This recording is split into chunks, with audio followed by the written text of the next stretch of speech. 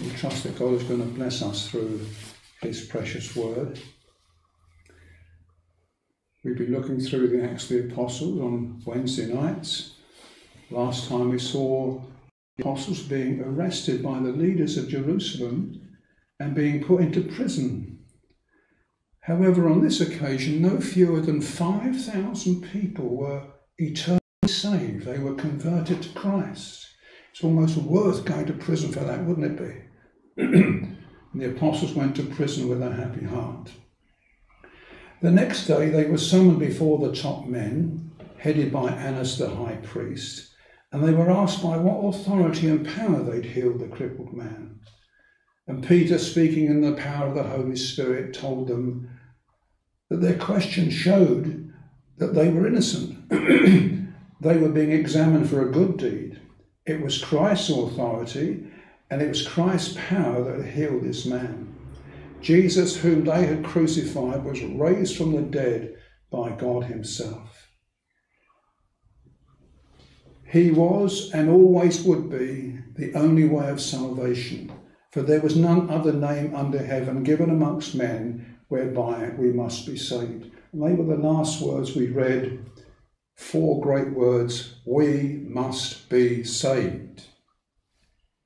Now tonight we see the reaction to Peter's statement by these leaders from verse 13 onwards. It's a very interesting verse, verse 13. It tells us 3 things about these apostles. First of all, they were bold. Secondly, they were unlearned and ignorant. And thirdly, they'd been with Jesus.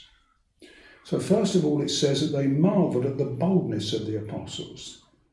So there were these apostles on trial, yet they were accusing their leaders and putting them on trial. And these leaders were lost for words as to what to answer. They felt so guilty within. And Peter and John were so bold. Of course, Peter hadn't always been like that. We've seen that before, haven't we? He was a coward at one time. When Christ was on trial and he was standing by that fire trying to get warm, and a young servant girl spoke to him and said, you were one of those who were with Jesus. And he said he wasn't. He denied the Lord. But now he's standing before the whole Sanhedrin, the top people, and he's loyal to Christ and he's bold. So what a lovely truth we see there, that those who've previously let the Lord down can have a change of heart wrought in them by God and become those who yet serve him the best. Remember John Mark, a young man who went with Paul and Barnabas on missionary work. He got fed up with the work and he went home and he let them down. But God gave him another chance, and in the end he was profitable to the ministry. How badly had Samson let God down with his womanizing. How low he'd been brought. He'd become weak, he'd become blind. Yet he sought God for another chance, and the Lord greatly used him. Wasn't it the same with Jonah? Jonah was running away from God. And there he was inside the whale with no hope, but he prayed that God would give him another chance, and God did, and he used him in a mighty way. So not only had Christ done a miracle for the crippled man, he'd done a miracle within Peter. So there were 2 men there, and there's a miracle done in both of them, but they could only see the miracle with the man who was crippled and was standing. They couldn't see the miracle in Peter, but there was a miracle done in Peter. No doubt there was something in his voice that had a ring of authority about it, and it melted them. But then we're told that they marvelled that they were unlearned and ignorant men. It says that they could perceive this, meaning to say that it was an easy thing to detect that Peter and John were unlearned men. They could see that they'd not had a good education, that they came from a lowly background. They were in fact Galilean fishermen, ordinary manual workers who'd been called to leave that work and to serve Christ. It would appear that they hadn't attended school when they were boys, and they worked with their dad as a fisherman, and they got used to that, so they were learning a trade instead of being at school. They were unable to speak about mathematics and science, but they could speak about Christ. And even their speech was ordinary, never put on false words, never tried to make them felt posh. You remember that those people said, "We can tell you're a Galilean by your speech." Peter and John didn't put anything on to show off. But here's the bigger question. Daniel and I have been discussing this all day. Do you think that the Lord Jesus Christ, as a boy, went to school? Do you think so? It's a big family, wasn't it? Mary and Joseph had at least 7 children. They were poor people. Unlikely they were well off enough to send their boy to school. And not only that, but later on the Jews said, how come this man has letters having never learned? That's a big question there. Education is one of those things that people can take to one extreme or the other. To say this verse shows that Christians should see education as unimportant is stupid. Education is a good thing. It's a wonderful thing if it's truthful. Christians need never to be afraid of their children being taught the truths about earthly things as long as it's right. It doesn't matter what the subject is, as long as it's truthful, it cannot harm anybody. Education has brought about many benefits to mankind, not least medical science, cures and the healing of many people who would have died instead. But then, of course, there's the other extreme, the idea that education is the be-all and end-all of everything, and that without it a person can't have a proper life or a useful life or a happy life. That again is stupid. It's pride. The acquiring of knowledge was one of the things that Solomon tried, and he said it was vanity and vexation of spirit. Surely education is only a means to an end. It's what you achieve by it, not the thing itself. Lack of it didn't prevent Peter and John doing their work, nor did it stop them enjoying their life. But let's not forget who wrote this book. The Acts of the Apostles was written by Luke, who was a great physician. So he must have had a great education, mustn't he? He was a physician. Let's not forget that half the New Testament was written by the Apostle Paul, who also had a good education as he sat at the feet of Gamaliel, one of the great teachers of his day. And so it shows that God chooses and uses all types of people. And in one sense, these two apostles had been to college. They'd been to college with Christ for 3 years. They spent 3 years being taught by him. But it goes further than that here. It says they were ignorant men. Now, to call somebody ignorant today would be derisive. But in Roman times, it meant somebody who was nothing special. Here were Christ's apostles, filled with the Holy Spirit, said to be nothing special. And yet, in the end, these two men together wrote 7 books in the Bible. Isn't that amazing? 7 books in the Bible were written by these two men who were said to be ignorant and unlearned. And those books are still with us today, 2,000 years later. Basically, Peter and John didn't know a lot about earthly things. That could be seen in them. But in the Christian life, the important thing is not what you know, it's who you know. Do you know the Lord Jesus? And this is precisely what's said about them at the end of verse 13. The leaders took knowledge of them that they'd been with Jesus. They had noticed them to be those who walked with Christ. Unlearned, yes. Ignorant, yes. Yet they'd been with Jesus, and people could see it.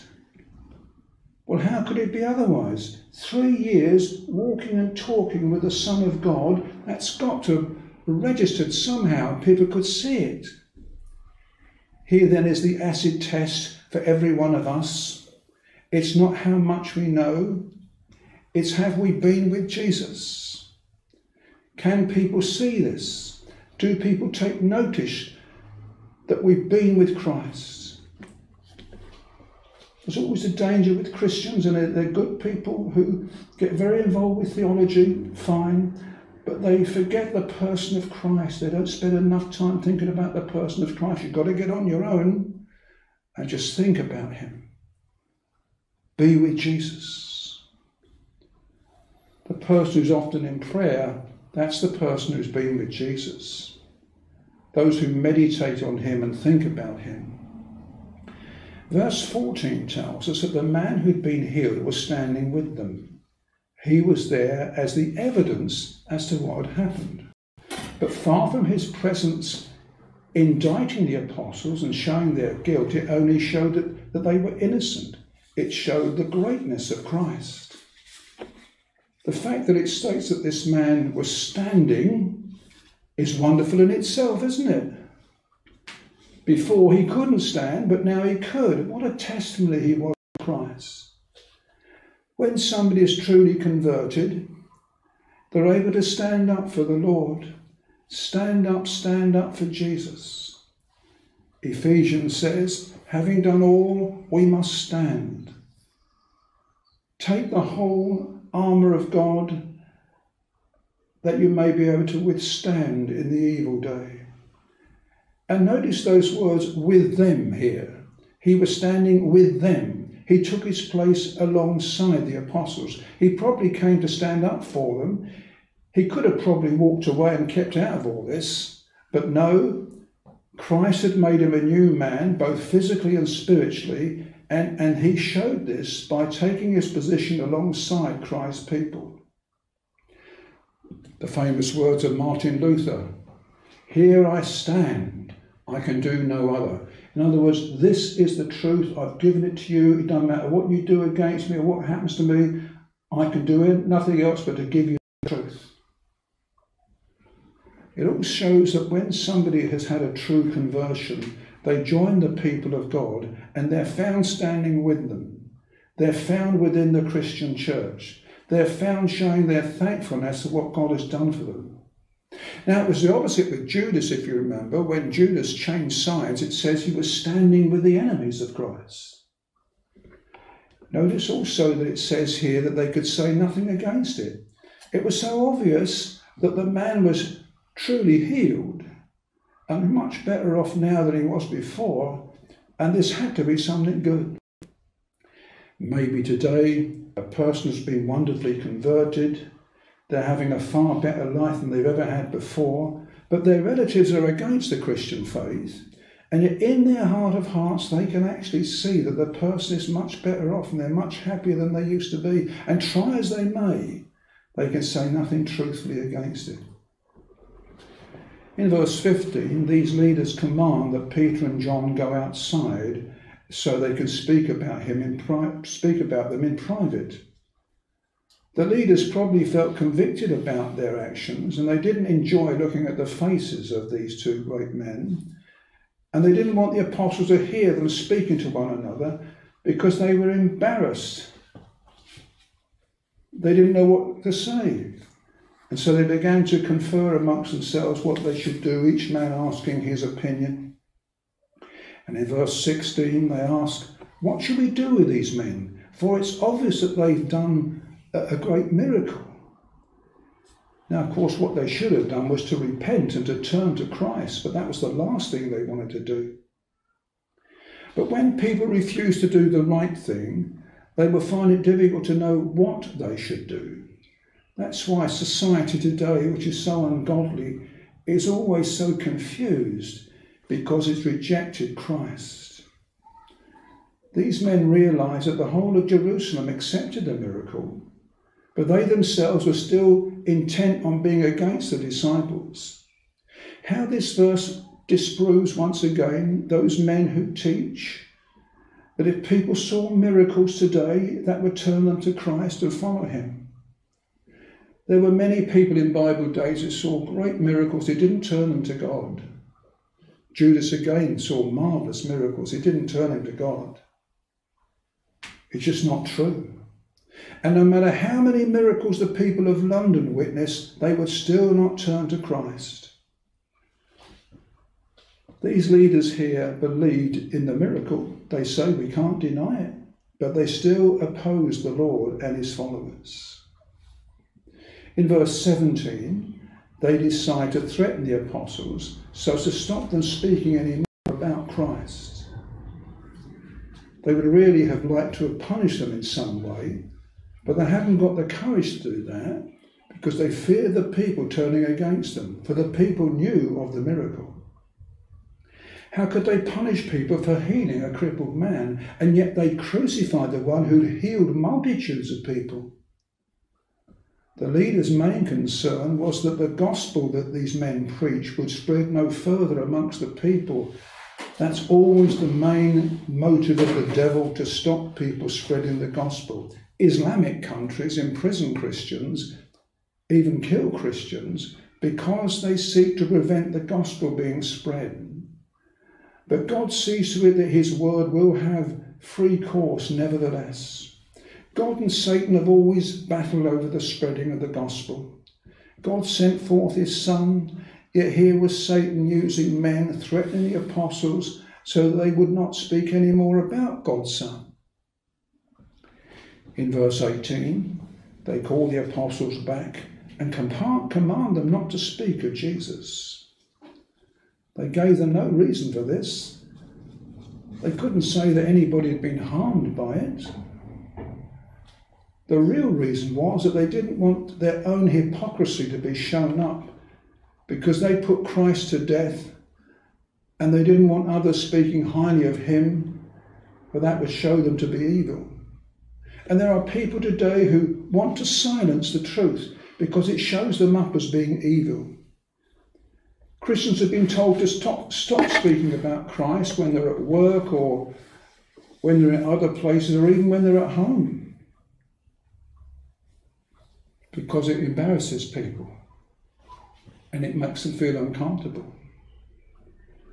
The apostles were now in a tight situation which needed a decision. The Lord had given them a command to preach the gospel. Go you into all the world and preach the gospel to every creature. But now these leaders commanded them not to do so. Christ promised to bless them if they did. The leaders promised to punish them if they did. So it can be with today's Christians. People tell them not to witness, but God tells them that they should witness. Christ said, don't hide your light under a bushel. But it's no wonder that Christians are sometimes hesitant about speaking up, because the ungodly are so much set against it. In verse 19, the apostles answered the court and said, should we do what you say, or should we do what God says? Well, they didn't have to make up their minds, because they were filled with the Spirit, and so they knew what God's mind was. And no threats were going to change them. They were only concerned about what was right in the sight of God. And they actually say those words in verse 19. You notice that? The sight of God. How important is that? The sight of God. They realised that God was looking down upon them, and everybody is answerable to him. And this, of course, is always the question for us to ask. If we really want to do what is right, it's not, what would this person think? Or what will that person think? It's what's right in the sight of God. What other people think about our life, it has some importance to us, and we do care about that, but it's not all important. But what is our life in the sight of God like? That's what's important. You may be a very popular person. Everybody thinks you're great, but does God think you're great? Or you may have few admirers. But does God admire you? That's what matters. If we would copy the apostles, we must make sure that our decisions are done with the aim of doing that which is right in the sight of God. And these words, the sight of God, are important because it shows that God sees things differently to what people see. People look on the outward appearance, but God looks on the heart. He sees right through people. He not only sees what people do, he sees why they do it. And the apostles asked the court, who should we listen to, you or God? Judge ye. You work it out. And the Christian today should contemplate the same question. Who should we listen to? Unbelieving men and women, or God speaking in his word? Later on in chapter 5, they say, we ought to obey God rather than man. But that's easier said than done in these days. In verse 20, the apostles state that they couldn't stop speaking about Christ. They'd seen him and heard him, and they would burst if they kept silent regarding him. So they made it clear to these leaders that they would not do what they were commanded to do. And they also showed that these leaders must be against God, because it's a decision between you and God. Well, then, if God's right, you must be wrong. What audacity this must have seemed, and how annoyed it must have made these leaders. As for the apostles, they would go on preaching, for this they'd been commanded to do by God. He'd made them stewards of the gospel, and they could on no account keep it to themselves. The great prophet Jeremiah once felt that he couldn't carry on anymore. Nobody was listening to him. Nobody was taking notice of him. He was telling people the truth. He was telling people what God said, but nobody was taking any notice. So he thought about packing up. But then he found that the more he kept silent, the more God's message burned in his bones, and he just had to give it out. The Holy Spirit, being upon Peter and John, urged them to spread the gospel far and wide. And those filled with God's Holy Spirit today will also be found telling others. And another reason why Peter and John must speak was because of their concern for the lost. Peter had stated that people must be saved, must be saved. So for them not to preach in that name would put a stumbling block in the way of people being saved. You can't just say to yourself, yeah, people must be saved. You've got to tell people that. They've got to know that. And so the apostles must warn people that without Christ they would be eternally lost. And they realised that if they didn't spread the gospel, who would? I hope we can say at this church that despite our limitations and our failings, we have endeavoured over the years to give out the gospel of Christ in this area. Paul said in Hebrews, knowing the terror of the Lord, we persuade men. Do we? In verse 21, the leaders threaten them again, but they could do no more than that. They had to let them go. They probably felt that they'd frightened them sufficiently to keep them quiet. Other men had been frightened by them, and they'd taken notice. They hadn't carried on speaking. But of course, they hadn't reckoned with the fact that these men had been with Jesus. Makes all the difference. And those who've been walking with Jesus will talk about him, of course. If you get to know Jesus more and more, you'll want to talk about him. It says that they could find nothing to pin on them so that they could punish them. And all the ordinary people gave God the glory for what had happened to the crippled man. They saw God's hand in it. Verse 22 tells us that the healed man was over 40. That's interesting, isn't it? You remember that it stated that he'd been lame from his mother's womb. He'd been born like that. He'd never walked ever. And now he's over 40. What a wonderful miracle this was. His age made the miracle all the greater. For the longer he lived, the greater the grip of his disease, and the less likely it was that he could be cured. And this is also true in the spiritual realm. Sin is a disease that attacks us from our mother's womb, and the older a person gets, the more it grips them, and the less likely it is that they will ever be saved. Most people are saved when they're young. Very few are saved when they're over 40, like this man. But perhaps that's a message for somebody who's listening to me now. Perhaps you're over 40. Perhaps God has been speaking to you. And the great message here is that even the over 40s can be saved. The man was cured. It's as if it takes a greater miracle to save an older person than a younger person.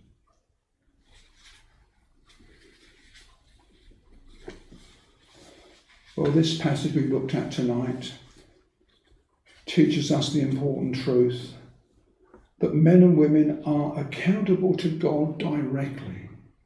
They are responsible for their own actions, for they have to obey God rather than man. And Christians today in certain countries have to face this big question whether to obey God or to obey man, knowing that persecution will come upon them if they obey God. Peter and John were threatened because they didn't accept the beliefs of their national leaders. There was no religious liberty. Let us pray for Christians in this world who are denied liberty to obey God. The Quran states that anybody who leaves the Muslim religion should be put to death, and many have been.